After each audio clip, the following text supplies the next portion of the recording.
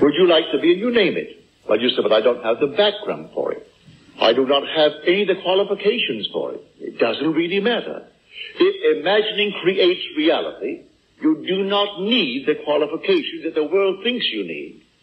All you need do is simply to boldly assume that you are the man, the woman that you would like to be. Feel after him and you'll find him. It doesn't apply itself. We are the operant power. For in man is God, and God is man's own wonderful human imagination. So if I dare to assume that I am the one that I would like to be, well, that's God who's doing it.